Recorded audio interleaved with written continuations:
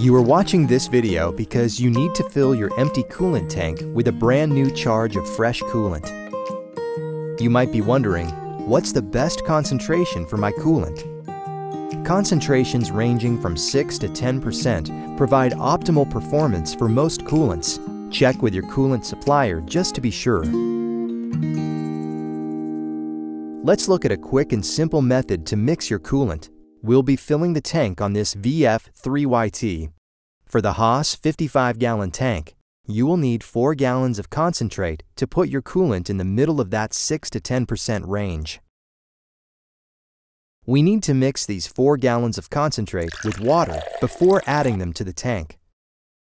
When mixing concentrate with water, we always use a 4:1 water to concentrate ratio. Remember, we have 4 gallons of concentrate. This means we need to mix 4 total buckets using this ratio. When you start a new batch of coolant, like we are here, it is best to use tap water. The minerals in the water provide surfaces for the oils and additives to adhere to, giving the best mixture for most coolants. Add the 4 gallons of tap water first to a graduated bucket. Then add 1 gallon of concentrate. Mix all of it together. Remember to always add the water first and then add the concentrate, and never the other way around. Here is a visual demonstration of mixing both the right and wrong way. On the left is the correct sequence, where concentrate is poured into the water. You can see how easily the concentrate disperses. On the right, we start with concentrate in the container. This is incorrect. As the water is poured in, you can see that it tends to clump together separately from the concentrate. Although this abnormal concentration is purely for demonstration purposes, we see nonetheless that the water doesn't mix readily into the concentrate. With everything mixed together in the proper order, empty the mixed bucket into the tank. When we've added the 4 mixed buckets, all the concentrate we need is now in the tank.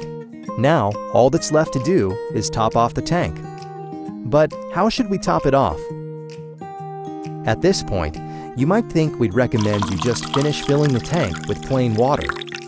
But when you add water to some mixed coolants, it may not emulsify correctly. So, we will take the safest path and top off our tank with a low concentration mixture. To do this, we'll make 1% buckets by mixing 7 ounces of concentrate into each 5-gallon bucket of water that we add to the tank.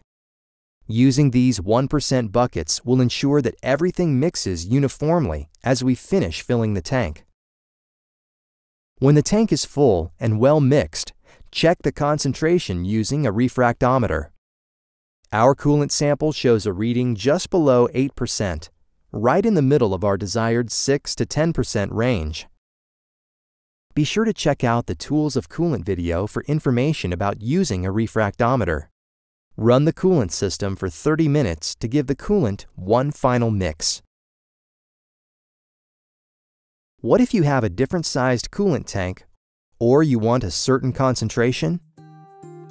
To answer either of these questions, we'll need to do some basic calculations. The 95-gallon tank on this VF6 is ready to be refilled.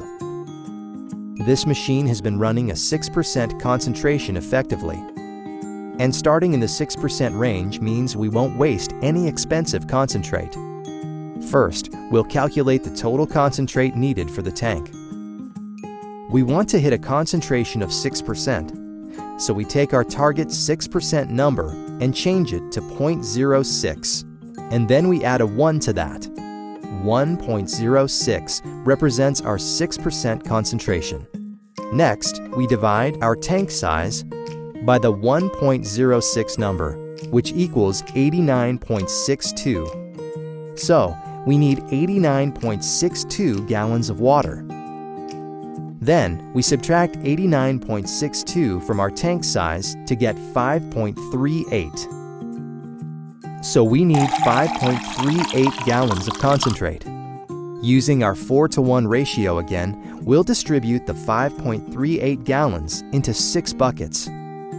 5 buckets with a gallon of concentrate each. And the 6th bucket gets the final 0.38 gallons of concentrate. Remember, using the graduated bucket again, it's 4 gallons of tap water first, and then 1 gallon of concentrate until you get to the 5-gallon mark. Mix it completely and pour it in the tank. Now, all the concentrate we need is in the tank. All that's left to do is top off the tank and mix thoroughly. Unfortunately, this machine has been using a concentrate that does not emulsify very easily. So, once again, we will make 1% buckets to fill the remainder of the tank. With the tank full, we can take our reading. Despite using 1% buckets to finish filling the tank, our refractometer still displays a value of just above 6% bricks, meaning this 1-to-1 ratio coolant also has an actual concentration of just over 6%. Reinstall the tank cover panels, push the tank under the machine, and drop the pumps and level sensor into place. Run the coolant system for 30 minutes to finish the mixing. For more information on topping up your coolant tank, the tools of coolant maintenance, and an overview of coolant maintenance, see our other videos in this series. Thank you for watching.